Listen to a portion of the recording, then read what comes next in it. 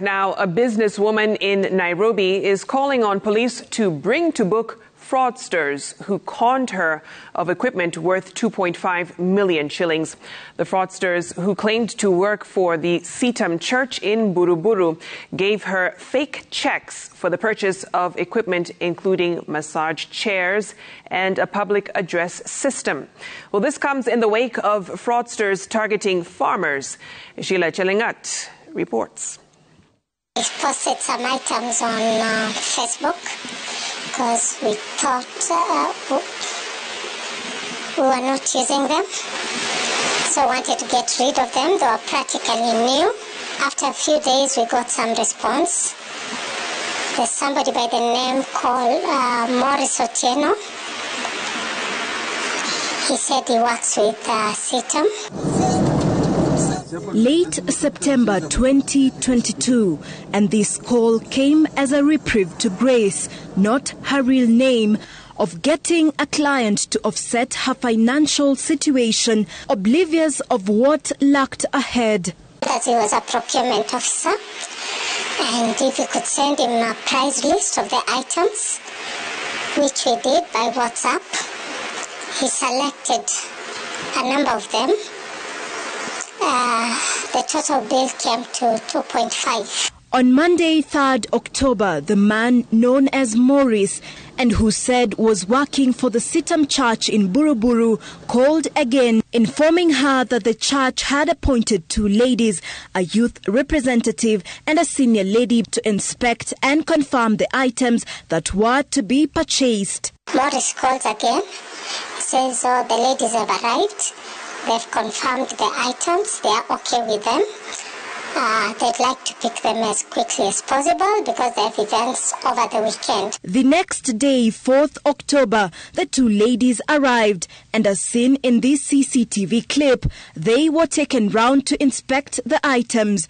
On the same day, Morris again called, confirming the supposed church's approval of the items, and with this, a deal was struck and the mode of payment agreed upon. Can we wire them? I said, no.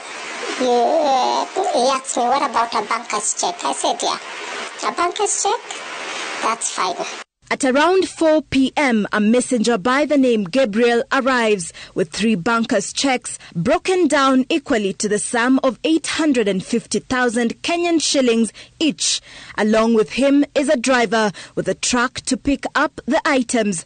Grace promptly banked the checks.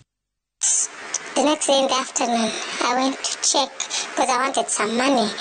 So the checks had not cleared, but they told me the checks were okay. They've gone through, but I can only cash them the next day.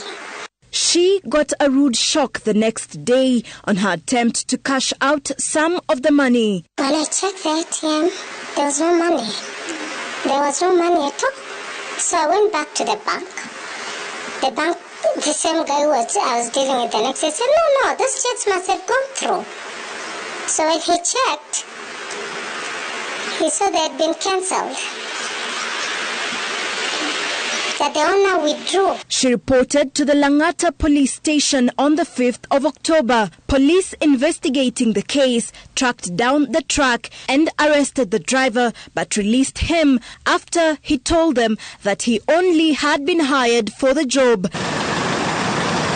Langata OCPD Monica Kimani said the matter was still under investigation, even as they seek to unmask the identities of the individuals involved in the scam. And they told me they found the car, but the owner of the truck says he was just hired, and he was told to dump their items somewhere in Thika Road. An official of the Sitam Buruburu Church told Citizen TV that procurement is done at the church headquarters and not by individual branches. Sheila Chelengat, Citizen TV, Nairobi.